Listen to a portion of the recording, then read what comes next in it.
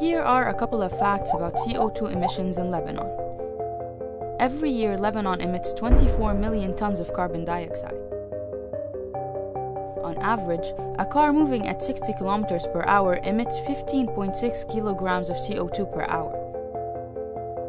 So, if we take 10 cars off the street, we end up saving a ball of carbon dioxide that is 1.6 meters in diameter. If electricity and generators are turned off for an hour, Lebanon will save 1,300 tons of CO2. The volume saved will be equal to a cube of 10.56 kilometers in height, which is almost 12 times taller than the world's tallest building, Burj Khalifa. The cube is so large that you can fit an additional 60,000 Burj Khalifas in it.